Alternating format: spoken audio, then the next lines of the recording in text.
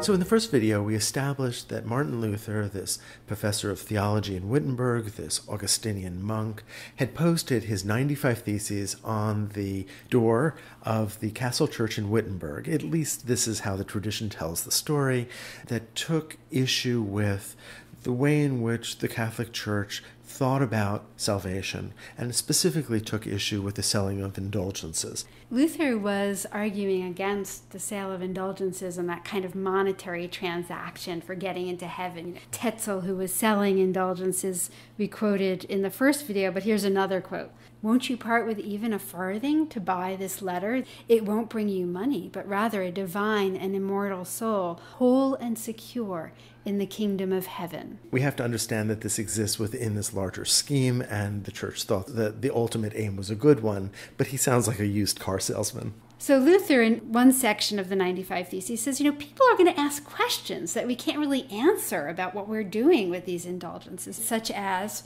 why does not the Pope empty purgatory for the sake of holy love and the dire need of the souls that are there, if he redeems an infinite number of souls for the sake of miserable money with which to buy a church?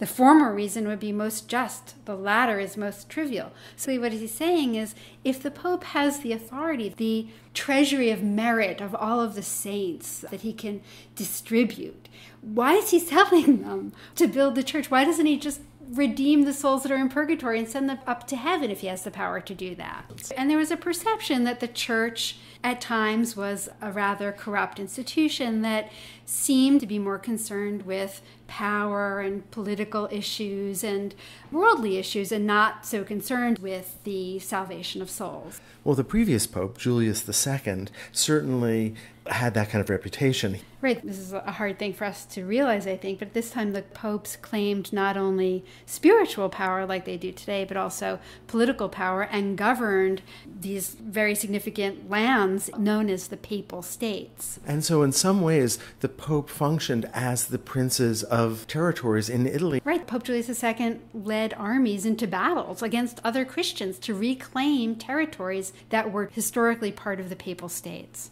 So this notion of a kind of corruption in Rome is infusing this entire discussion, this entire argument. So there had been other reformers before Luther who were not successful. For example, we could look to John Wycliffe in the 14th century. So in the 1300s, this Englishman had set about to translate the Bible into the vernacular, into the common language, into English. He organized